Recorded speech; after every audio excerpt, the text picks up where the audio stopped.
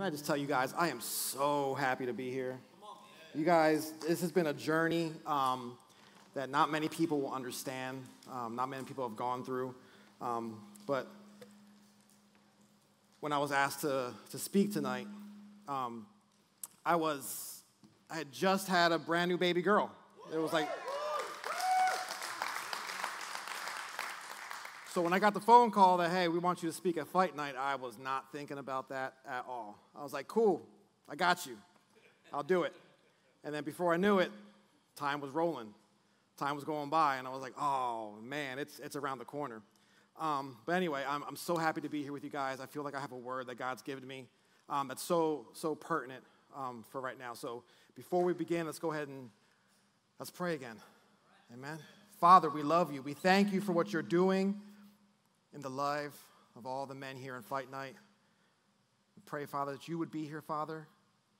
I pray that it would be your words that are heard and not mine, Father. I pray that I will fade to the background and you will be at the forefront, Lord. Be with us during this time, in Jesus' name. Amen. Amen. So I would be remiss if, since I get the opportunity to speak at Fight Night, if I didn't give you guys a brief history lesson on the origins of Fight Night. So, in the beginning was the Word, and the Word was... In the beginning, there really was no men's ministry at Fusion Church. And I had been told that different men had tried starting something at different times, and it never really panned out. And I felt, we need to have a men's ministry. So I spoke with a pastor that was here at the time, Pastor Tom Wood, and if you're watching Pastor Tom Wood, holla at your boy. And I said, hey, why don't we have a men's ministry? You know, the women got Imago Day. You know, where's Imago Dude? You know what I'm saying? Where's Imago Bro? We got to have something. And he said, go talk to Alan Witten. And then Alan Witten brought along Nick Ferloni, because they had just been through a freedom group together. And so the three of us got together, and it was crazy because it seemed like almost immediately we just gelled, right? It could only be a God thing, right? But what made it even crazier, and I hope he's watching right now, is that I could not stand Alan Witten. I'm just going to be real. He got on my nerves, and I've told him this story, he's cool, but he got on my nerves because he's that guy that when he sees a man by himself, he's going and talking to. And I'm that guy like, bro, chill out, leave me alone. You know what I'm saying? Let me get my bearings. But besides all that, we still gelled. You know, and this is amazing how God works. You know, he brings these guys from three different backgrounds, three different upbringings, and here we are. And our very first Fight Club meeting was in a diner where 6 of us. 6 of us. And look around you. We have what, 87? 81? Close to 90 guys are here tonight. That's amazing. That's only because of God. So, but you see, even starting something like Fight Club, and we knew it needed to happen, we knew it was of God, but it was scary. Because who are we, right? Who are we to think that we could lead other men? What if you guys did not care about anything that we had to say, right? What if you guys were just like, whatever? What if we failed? We fell on our faces. And that brings me to the title of this message that I really struggled with, and that's the fear of manhood. And I've said it before, it's real hard to be a man. And we have things that we do and we go through that women just don't understand. And sometimes God puts things in front of you, and it's scary. See, have you ever been in a situation where you were supposed to do something, you knew the Lord had a plan for your life, and then fear stopped you, cold in your tracks? It could be taking a job or quitting a job, getting married, not getting married. For our Fusion students that are here, some of you may have graduated high school. Do I go on to college? Do I get a job? Do I go to ministry? What does God have for me? See, but the Lord has a way of putting things in front of us that seem crazy, that seem impossible, that as if there's no way that it's going to work out. But it's in those moments that he shows his power. It's in those moments that he shows that he's in control, and it's in those moments that we realize just how much control we don't really have. Because we like to be in control, right, brothers? The Bible's full of amazing stories of people who were told to do something ridiculous, made no sense. Build a boat. It's going to rain. Oh, by the way, I know you never heard of a boat before. I know it's never rained before. Just go ahead and do it. It's crazy. Hey, so my people are in captivity, right? So go ahead and take them from the most powerful world power that there is. Go ahead and rescue them. Take them over to this other land. There's a city. You don't got to fight it. Walk around it 7 times. Just walk around it. You're good. You see that giant that's cursing my name? You see that slingshot on your waist? Go ahead and use that. The false prophets and the king who have killed my men, killed my prophets, confront him. By yourself. I got you. Hey, you know that fiery furnace that the king's got over there? I got you. Don't worry about that. The den of lions, not a big deal. Not a big deal. Go speak to the king. Going into his presence could mean certain death. Go do it. It's crazy, right? I don't know about y'all. Not this guy. Under my own strength, right? Because it seems ridiculous. See, these handful of examples made no sense while they're involved, but when they stopped, when they listened to what the word of the Lord was telling them, they knew that everything was going to work out. See, and there was another man in the Bible. For all intents and purposes, he was free from his obligations. The law told him he was free. His friends, and I'm sure his family, told him he was free. He was ready and more than willing to throw in the towel. He's a very important person in the Bible, but he's someone we don't talk about very often at all. So if you have your Bible or your iPhone or whatever, go to Matthew chapter 1. Matthew chapter 1, beginning with verse 18. And when you get it, give me a yeah. Nobody? Yeah. Man, you guys need to wake up. I got to get more crazy, don't I? Yeah. Woo! Give me a yeah. So, Matthew chapter 1, verse 18, it says, Now the birth of Jesus Christ was as follows. After his mother Mary was betrothed to Joseph, before they came together, she was found with child of the Holy Spirit. Then Joseph, her husband, being a just man and not wanting to make her a public example, was minded to put her away secretly. But while he thought about these things, behold, an angel of the Lord appeared to him in a dream, saying, Joseph, son of David, do not be afraid to take to you Mary, your wife, for that which is conceived in her is of the Holy Spirit. And she will bring forth a son, and you shall call his name Jesus, for he will save his people from their sins. So all this was done that it might be fulfilled, which was spoken by the Lord through the prophet, saying, Behold, the virgin shall be with child and bear a son, and they shall call his name Emmanuel, which is translated God with us. Then Joseph, being aroused from sleep, did as the angel of the Lord commanded him, and took to him his wife, and did not know her till she had brought forth her firstborn son, and he called his name Jesus. So you're asking, Jason, why are you talking about a Christmas story? It is hot outside. We couldn't even have hot dogs outside. It was ridiculous. See, Joseph's not a man that we talk about often in the Bible. He's only mentioned in the book of Matthew and Luke, and very briefly. And when we find Joseph, he's upset because he was betrothed to Mary, and he was given some news. Baby girl got knocked up, right? Can I say that in church? Is that cool? I don't want to get... See, pastors, they're already taking notes. They're like, no more. You're done. You know, see? I'm going to get one of those hooks. They're going to pull me off the stage.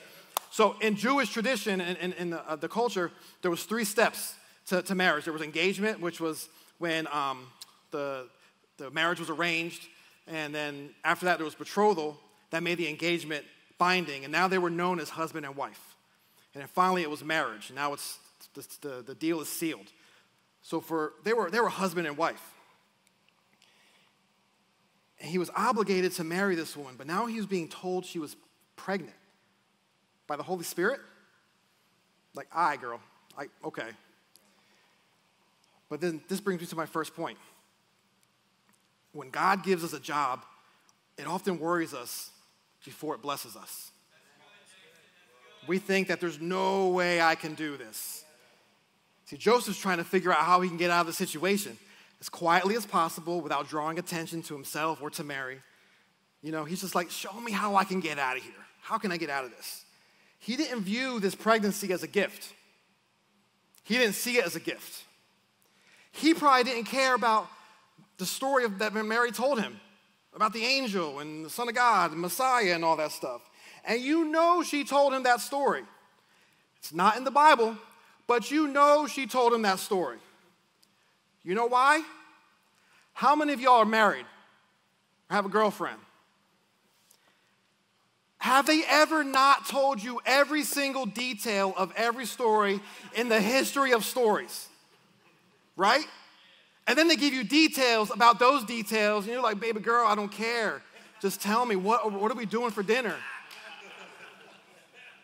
So you know she told, at least the gospel according to Jason, that's the way it happened, right? But you know she told him the whole story, but he didn't care. See, many times when God gives us a gift, our tendency is to run from it, because who knows what's in the gift when it hasn't been unwrapped. Perhaps it's how the gift is wrapped that makes us scared, because sometimes the greatest gifts that God gives us are wrapped in chaos, in controversy, in anxiety, and in problems. It's often camouflaged in horrible circumstances. And so we run from it. See, the gifts can come from being fired from a job. They can be from being abandoned. But God's gifts always pay off at the end. And I know there are men in this room who've waited out the storm, and they're living in the gifts that God has given them, but they've gone through the fire. You've gone through the lion's den. But brothers, listen to this. The enemy is counting on you giving up. He's counting on you giving up on the calling, on the promise, on the vision that God has given each and every one of you. And if you don't think you have a vision, my brothers, spend more time in prayer and in the Word, because God has a word for each and every one of you. See, initially when God gives a gift, it doesn't come with joy and praise and happiness. It often causes confusion. And then you wonder if this gift came from God or if this is a ploy of the enemy to destroy you. You would think that Joseph would be excited about the birth of Jesus, because this was something that had been prophesied. To this day, there are Jews waiting for the Messiah. So back then, they knew that a Messiah was coming. So you would think, this is a good thing. God chose my woman. The woman that I chose, God also chose. The woman that I set aside to be my wife, God also set aside. And this fact alone, that God has selected Mary, should have eased his mind about her being a virtuous woman. But sometimes when we're chosen by God, it leaves us in disarray. It leaves us lost, not knowing what to do, how to do it. See, the first thing that the angel tells Joseph is to fear not. Fear not. Fear not is all over the Bible. Because fear can paralyze your faith. Fear can limit your perspective. Fear can intimidate your growth. Fear can make you give up on something too soon. Fear can make you give up on something that God is going to use to bless you. Fear can make you put away, like Joseph, something that's your only redemption. See, Joseph, he was about to give away his Savior. Give it away. Out of fear. Be careful. Be careful. Be careful that fear doesn't rob you of the gifts that God wants to give to you.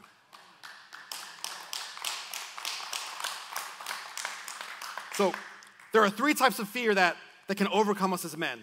And they can take over our mind. They can control our actions if we allow them. The first is the fear of judgment. Oftentimes when God gives you a gift, it causes us to be controversial in the eyes of people around us. And this is why it's so important to have the right circle around you. This is why we started Fight Club. Because if you go through life alone, it's going to be easy to allow those gifts, allow the calling to walk away. But you need a circle of men around you at all times. We have gone to battle together. We have shed tears together. We have laughed. We have fought. I won. But we did it together. And I know Nick Ferloni, Alan Winton are my guys that if I have an issue, I can call. I can pick up the phone, and they're going to answer. Who is the guy in your life? Who is the one that you can call to? And don't tell me, well, my wife is my best friend. Okay, you tell your wife everything? Let's be real. That's what I thought. Come on now. Let's go ahead and cut the feed off. We're going to get real. I'm playing. But you need men in your life. Because who else can better understand you other than God than another man? Blessings can be scary. And if we weren't so blessed, you wouldn't be so hated. That's how our world treats us. When good things happen, there's always something bad that someone's got to say. Get on the social media. It could be the happiest post in the world.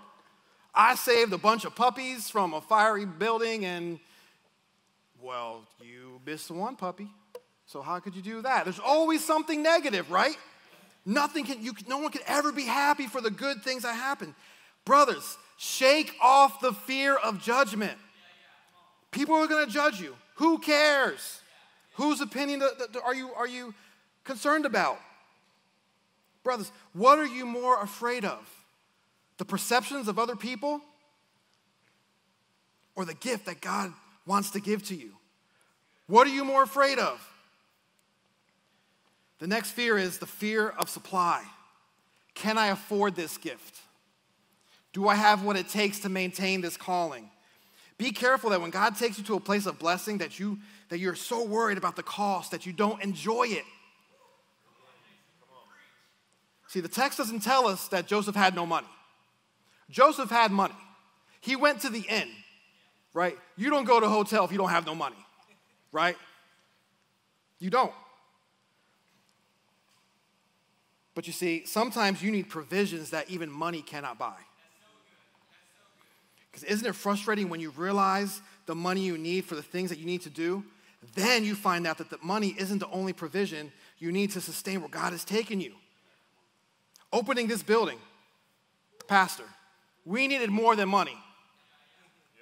We need a whole lot more than money. Because the money came, but there were other things, other provisions that needed to come so we could be in the Egg Harbor Township location. We needed more than money to move forward to the Cumberland County location. Fear not, brothers, because God has those provisions covered. He has a place already for you. We were looking for a meeting place for the Cumberland County location for a long time. We looked at a lot of buildings. Sweet Jesus. Some seedy buildings, some dirty buildings, let me move on before I get in trouble again. But God already had the meeting place ready for us. Years before the vision came to the pastors of this church to open up another location. God is already working it. You see, when people shut doors on you, and they're going to shut doors on you, it's only a sign that God's about to open up another door in your life. Thank God for shut doors. God will open a door for you, and you don't have to fear any man shutting it. Revelations 3:8 says, "See, I have set before you an open door, and no one can shut it." See, my brothers, wherever God guides you, he will provide for you. And the third fear for lack of direction. If I go, Lord, will you go with me? God's direction will often take you from normal places, because where God is going to bless you, it may be in a way that you never imagined. It may seem ridiculous. God may be telling you to quit a job and then telling you, I got the provisions in place.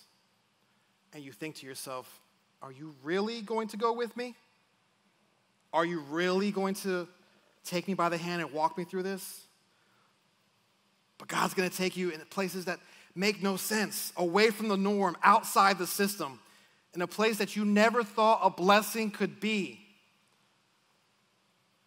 I've been through things in my life that when I was going through it, I didn't think was a blessing. I thought it was a curse from the pit of hell. But looking back, in retrospect, praise God for those shut doors. Thank God for those hard times. Why? Because they make you hard, they make you strong. We've all been through some tough times. Some of us have been divorced. We've lost family members. We've lost jobs. But you're here. You're here and you're still standing, amen? And we can worry, but God doesn't worry like we do. Thank God, because he knows the end from the beginning. He has already planned for our screw-ups. He's already planned for our human nature messing things up. God is never going to send you anywhere that he's not already at. Matthew 28:20 says, I am with you always, even to the end of the age. What's this mean? It means you're never alone. You always have him. You just got to reach out to him. But fear will make you feel like you're alone. When you feel like you're alone, remember this. Matthew 18:20 says, for where 2 or 3 are gathered together in my name, I am there in the midst of them. We use that verse a lot, right? When we want to pray for something, hey, 2 or 3, let's gather together, let's pray. What if you are alone? Does that verse still apply? I'll come back to that. Luke 4:10 says, for it is written, he shall give his angels charge over you to keep you.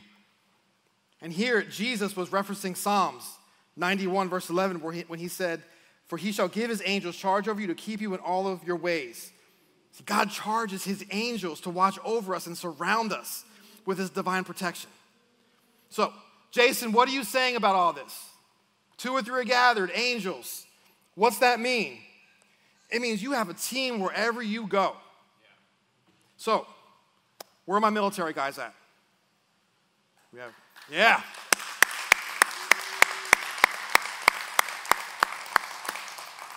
Since it was just 4th of July, let's talk about some military stuff real quick, all right? So in the military, you have what's called a fire team. Fire team is a four-man team that is able to conduct, that has greater tactical flexibility than a squad, right? Or a huge, battalion, or then every branch is different.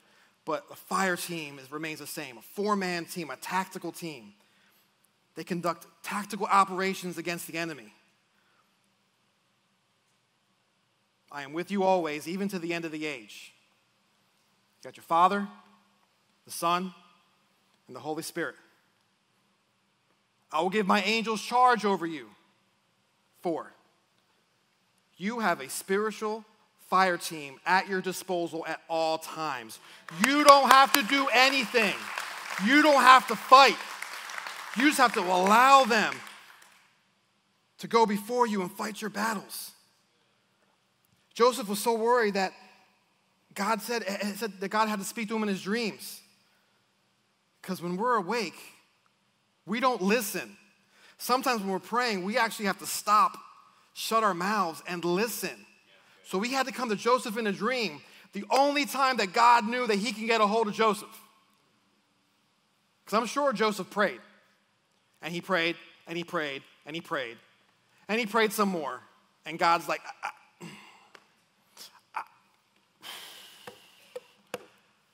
homie, you gonna give me a chance to speak? And he does that to us. And it was in his dreams that he was able to get through to him. It said, do not be afraid. That which conceived in her is of the Holy Spirit. Stop worrying about how things are going to turn out. Because if God starts something, he's going to finish it. You see, what was in Mary, Joseph didn't start. So he had no reason to be worried about it. You may be on a new adventure, a new plan or purpose. You've been praying and you feel God's leading you to do something. But if you're not the one that starts it, you don't have to worry about how it's going to be finished. Philippians 1:6 says, he who has begun a good work in you will complete it until the day of Jesus Christ. If God starts it, he's going to finish it. Joseph never consummated his relationship with Mary until after Jesus was born. Now, I don't know about y'all, but my wife just had a baby. And I don't care how big she thought she was so fine, right? I mean, be real. So, it took something from Joseph to not touch his wife because he was honoring God. So, but what's the point of them even bringing that little point up? What's that mean? Don't mess with things while God is working on them. Leave it alone. Let God be God. He doesn't need your help. God was handling all this before we were around. I'm pretty sure he knows what he was doing, right? God was God before we were around to call him God. So why are we worrying so much? God doesn't wait till people reject you to have a place prepared for you. God already had a manger prepared for Mary and Joseph, even before the hotels were being shut on them. Where is that place that God has set up for you? See, I ran from my calling. For nearly 3 decades, I ran from my calling. Being in ministry was something I had zero desire to do. I was young, dumb, making stupid decisions. I did everything in my power to avoid being in ministry.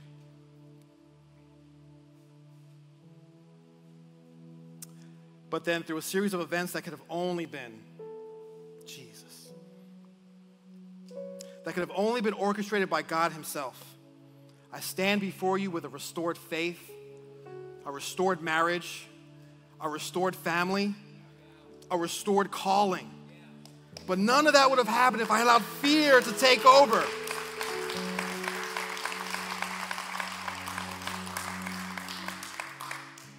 Fear is nothing but a lie of the enemy.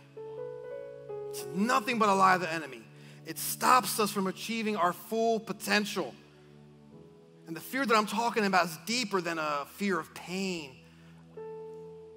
It's a fear that finds its roots in the core of who you are.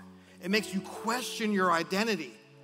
That's the fear I'm talking about. And that's the fear the enemy tries to get a hold of and manipulate. So you turn away from God. It's a fear the enemy will latch onto to manipulate you.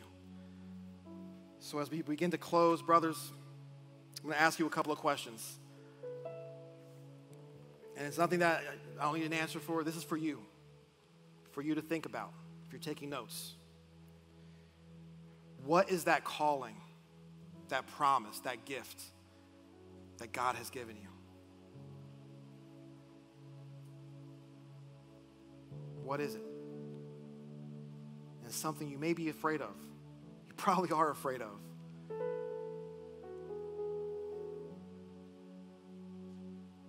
And if you know what that calling is, are you running away from it? Are you running away from it? And finally, what is keeping you from pursuing your calling? What is that fear? What is that rejection? What is that hurt that is keeping you away from it? I can tell you where it's coming from. It's not coming from God. It's definitely coming from the enemy. See, my brothers, when fear is trying to stop you, continue moving forward. When fear has punched you in the gut and you feel like you're all alone, remember that you have a spiritual fire team that has already cleared the way for you. Already made a way. You just got to keep walking. That's the greatest thing about this whole thing. We think we have to fight. We're called Fight Club. But we don't really have to fight. We fight our battle on our knees with our brothers, praying. We fight our battles with tears.